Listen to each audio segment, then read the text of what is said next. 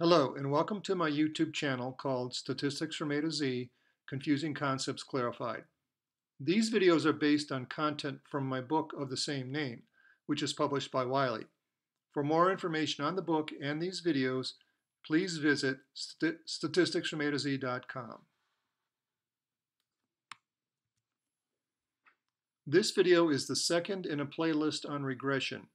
That playlist includes 2 videos on correlation because correlation is a prerequisite for linear regression.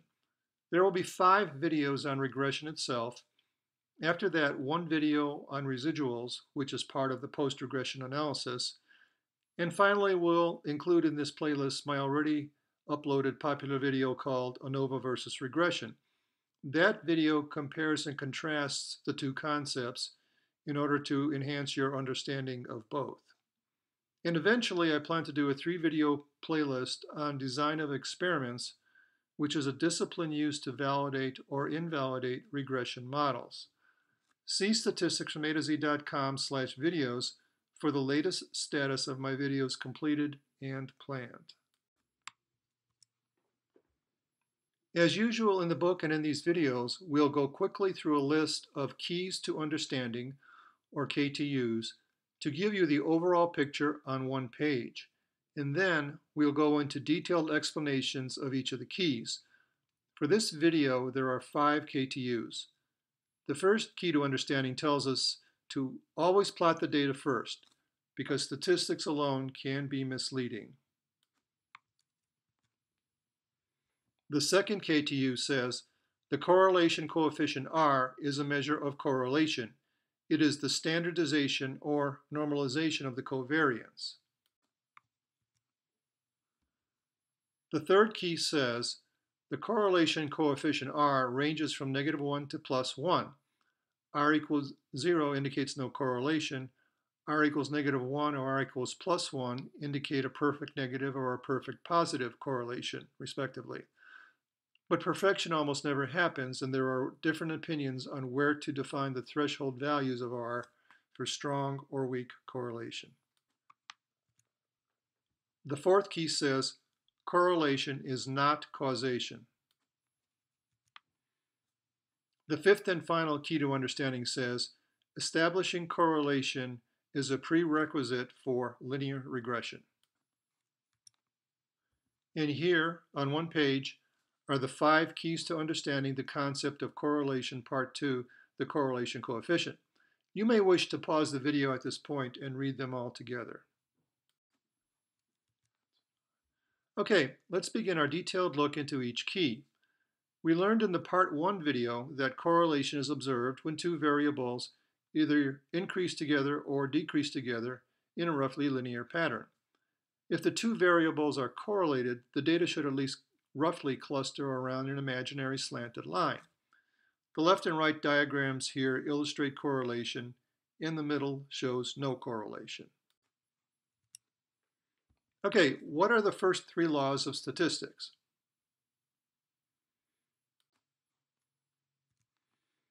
Well, the first law is plot the data. And some experts phrase it as draw a picture. And what is the second law? The second law is plot the data. And the third law, you get the idea. Plotting the data is important. This leads to our first key to understanding. KTU number 1 says, always plot the data first. Statistics alone can be misleading. For correlation, use a scatter plot like these. The correlation coefficient R is a statistic calculated from sample values. The calculated value for R is almost identical for these 2 scatter plots.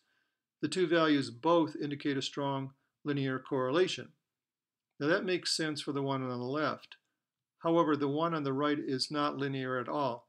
That data would be better approximated by a polynomial curve in regression analysis.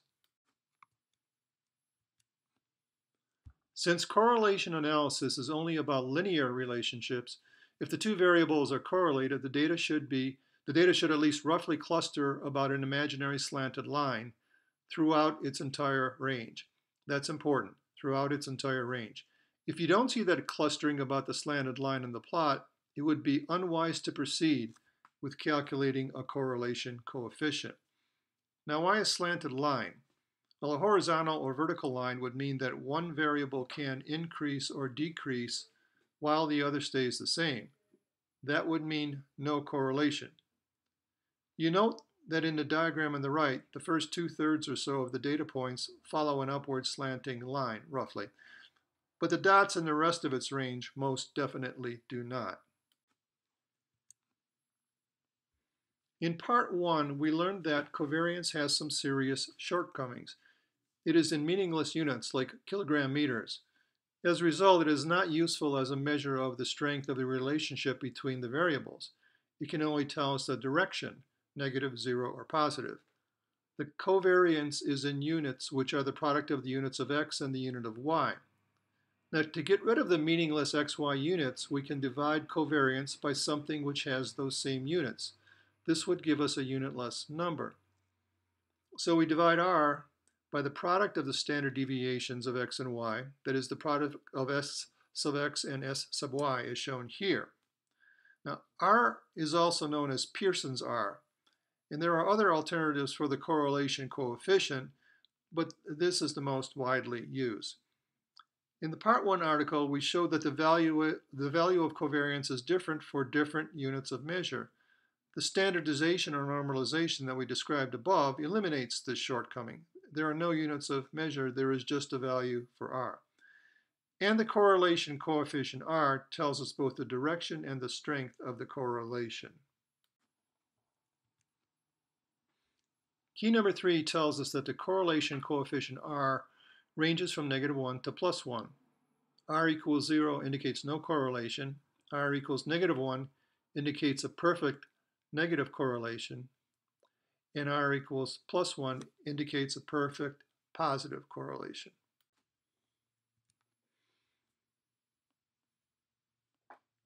But perfection almost never happens, and there are different opinions on where to set the thresholds for strong or weak correlation. In the social sciences, the phenomena being analyzed are not as precisely governed by the laws of science as are engineering and scientific phenomena or processes. So the CLIP levels in the social sciences tend to be less rigorous. A social scientist might say that r equals 0.7 or higher indicates a very strong evidence of correlation, but an engineer might require a minimum of 0.81 or even higher to include that the correlation was very high. In the part 1 video, we said that if x and y are correlated, that doesn't mean that y is a function of x. That is, it doesn't mean that an increase in x causes an increase in y. It could be the opposite. It could be that x is a function of y, or it could be that both are a function of some other unknown variable, or it could be neither of those two options. The net is that correlation does not imply cause and effect. It does not imply causation.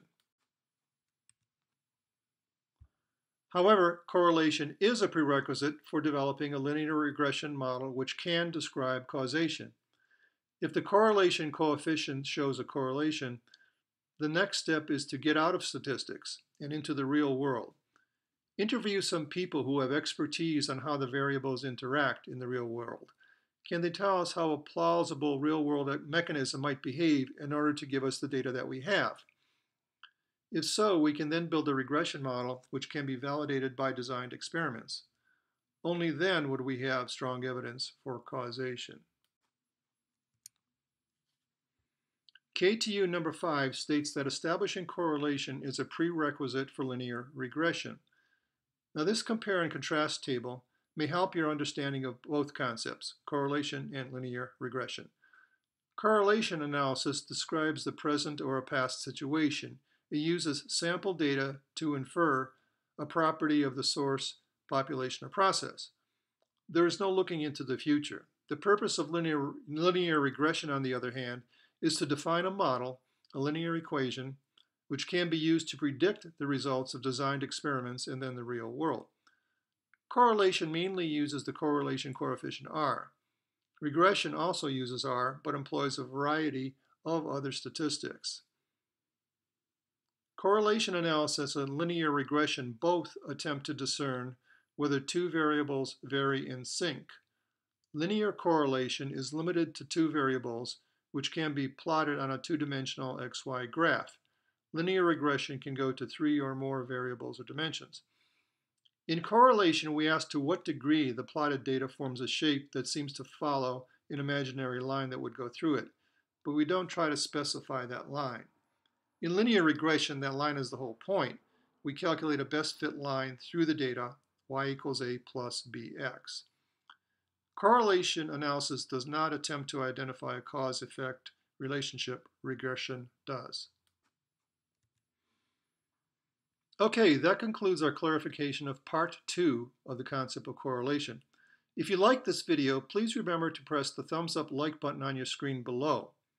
Now, I'll be making more videos of some or most of the 60+ concepts in the book if folks like you tell me that more videos are wanted.